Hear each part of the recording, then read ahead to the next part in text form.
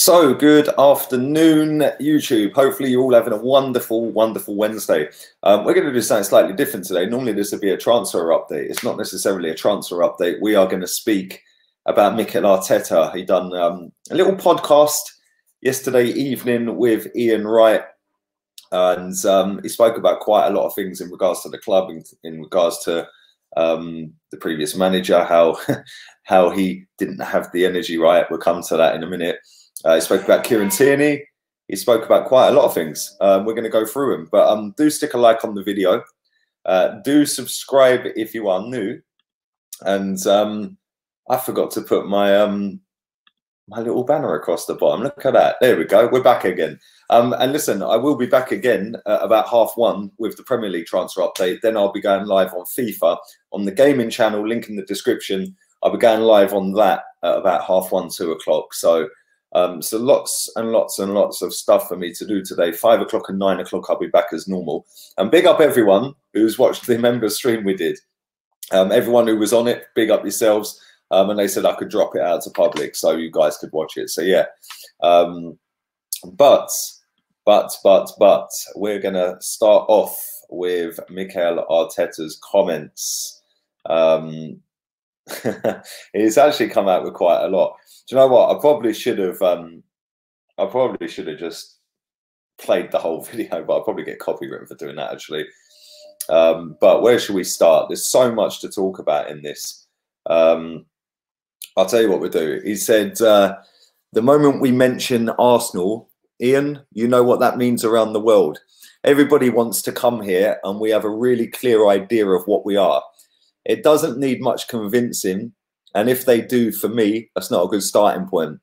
If I have to convince a player to stay or to join us to Arsenal, it holds me back a little bit. It has to be what we have to. I'll start that again. It has to be, what do we have to do? I want to play for that club and represent exactly the values and style of the play that I want. That is the kind of emotion I want to hear at the start. And the same with the players that are here. Once you finish, what are your feelings that you have towards the club? That is what really interests me. Will it be enough to convince Aubameyang to sign a new deal and stay at Arsenal, as well as getting a possible deal for Thomas Partey, though? That is a good question. That wasn't asked in the podcast. That was just at the bottom of the article I was reading. But listen, I totally disagree with what he's saying here. Nobody wants to come to us.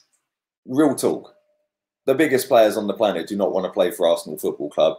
Whilst it's great that he comes out and he talks a good game, and he does talk a good game, and this isn't an Arteta bashing, by the way, because people that have watched my channel for a while know that I didn't want Arteta as the manager.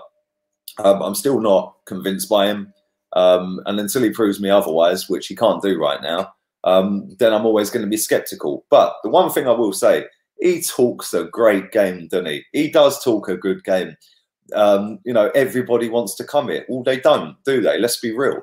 We're a big club in terms of size of the fan base, online fan base, revenue stream. We're not a big club on the pitch. We're a tiny little dot on the pitch. You know, we're not feared by the biggest clubs in the league or in Europe.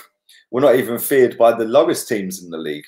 Everyone thinks that they can come to the Emirates and get a point or 3 points. When we go to their grounds, everyone will have a go at us. We're not the Arsenal we used to be when we were winning titles. And we haven't, for me, acted like a big club for nearly 20 years. Nearly 20 years.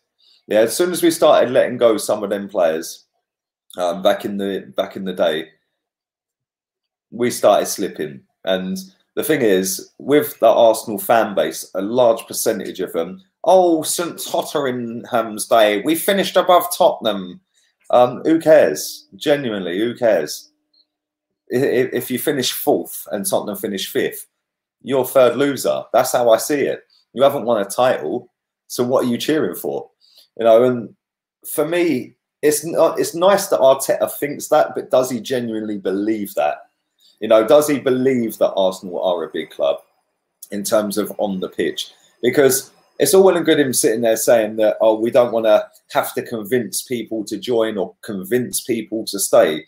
Well, it was only a few months ago that he convinced Granit Xhaka to stay when he was signing a new deal over in Germany for Werder Bremen, Hertha Berlin, one of them two. Can't remember. I always get them mixed up, them two clubs. But apparently he convinced him to stay. Eddie Nketiah, he convinced him to stay as well when there was 4 teams lining up to take him out on loan in January. So it's all well and good saying on one hand, you don't want to have to convince people to stay. That's not a good starting point. But then on the other hand, you have convinced a couple of players to stay. You know, he said about Mustafi, yeah, he has a future at the football club. Why? Why? I don't get that. I genuinely don't understand that. So yeah, if somebody could answer that, that'd be fantastic. Let's move on to the bit where he had a dig at Emery. Let's have a little look at this. He said the transformation is happening. The club coming into the club at the moment wasn't easy, but when you mentioned a word which was energy, and I felt that energy around the training ground and the stadium wasn't right for this magnificent club. I was here and I was lucky to play here, so everyone first of all should feel in a certain way. There was a lot of disconnection in many areas and I wanted to bring everyone together.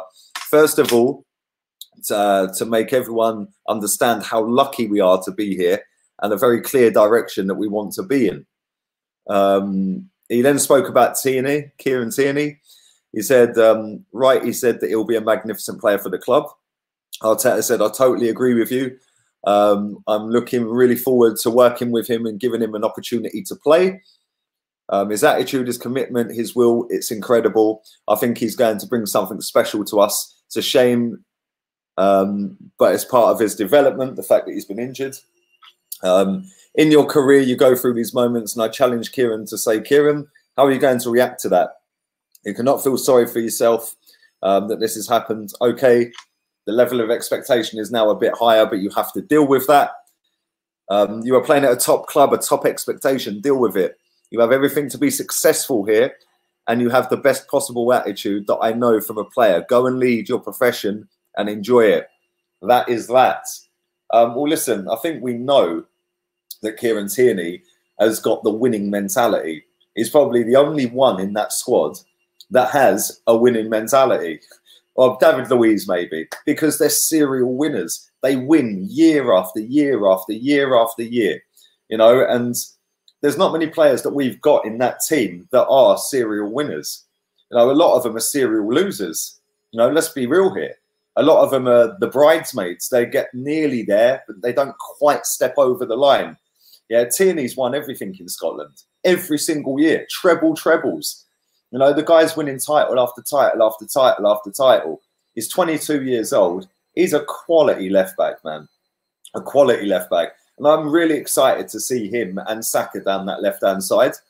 But at the end of the day, this all boils down to the question posed at the beginning. Are Arsenal a big football club?